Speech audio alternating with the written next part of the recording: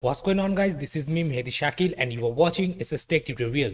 So guys, today in this video I'm going to show you how you can root your Xiaomi Redmi Note 10 Pro step by step. So further ado, let's get started. But before that, if you're new to this channel, then please do subscribe this YouTube channel, and if you have already subscribed, then thank you so much. So guys, to root your Xiaomi Redmi Note 10 Pro, first of all you have to do a couple of things. You have to unlock the bootloader of your Xiaomi phone, and also you have to install a custom recovery on your phone. If you don't know how to unlock the bootloader of any Xiaomi phone or what custom recovery you need to install on your Xiaomi Redmi Note 10 Pro, then I have two videos about them. In this video description, I will add those video link. So watch that video and unlock your Xiaomi Redmi Note 10 Pro and install the custom recovery on your phone. For the sake of this video, I am assuming that you had already unlocked the bootloader of your Xiaomi phone and already installed the custom recovery on your phone. Now let me guide you how to root your phone using the Magisk manager. Here you can see my phone. Remember guys, rooting your phone may void your phone warranty. Now first of all, you need to download the Magisk manager app. So open up your browser and search on Google Magisk GitHub. Then go to this first result. This is the official Magisk manager GitHub repository. Now scroll down and you will find release section. Tap on it.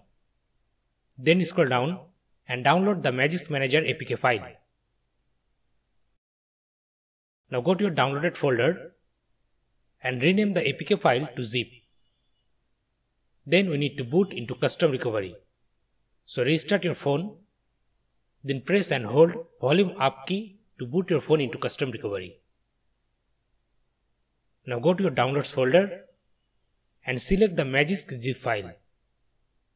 Then swipe to flash the zip file into your phone. Now reboot your phone into system. After reboot, search for Magisk app and tap on it.